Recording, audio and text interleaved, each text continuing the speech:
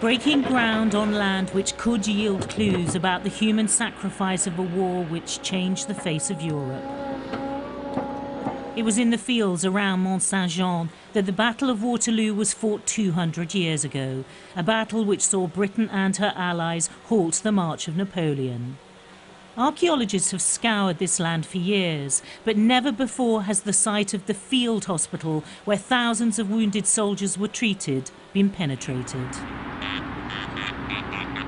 And it's to this spot that British veterans, themselves injured in modern-day conflicts, have come to help the search.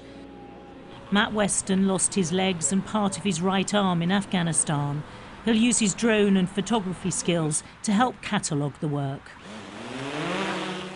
Well, it's quite an honour, really. I mean, the history of Europe was really forged on this battlefield, and we're given permission to go and dig it up. I think it's something that really only privileged few get to do, and it's remarkable. I'd always liked history, but I'd never really considered it as something that I would do. But actually, look, just being here is amazing. Getting to meet people that have that background, it's pretty impressive. It's the first one found at this site. Wow, that's heavy, isn't it? Early finds include a British musket ball which could kill or cause serious injury. But ground-penetrating radar is being used in the hope of finding medical tools and bones from amputated limbs. It's sobering for wounded veterans of today to think of what the troops in the Battle of Waterloo went through, but they come because military history fascinates them. Ben Mead suffered from PTSD after the helicopter he was travelling in was shot down in Afghanistan. A soldier is a soldier.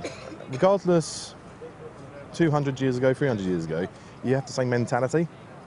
And from the research I've been doing over the past year, I find the Battle of Waterloo was like the last major romantic battle of cavalrymen and infantrymen and cannon fire. And I know over time, medical history, medical's advanced in time, but you do think what went through their mind.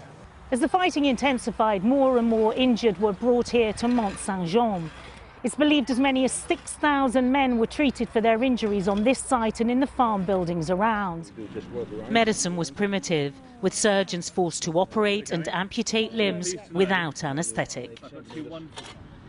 The Waterloo Uncovered project brings together wounded and serving members of the military with leading archaeologists as part of a programme of care and recovery. It's aimed at building confidence and new skills. And those who've seen war can offer a special insight into the discoveries. Very much so. They've seen war. They've seen the elephant, as they say, and I haven't. I've always been an archaeologist. I never served.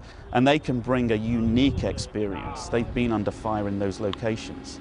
The early findings are already being carefully catalogued and will help build a picture of what those wounded at Waterloo went through. The military of today helping to tell the stories of those who went before them. Michelle Clifford, Sky News, Belgium.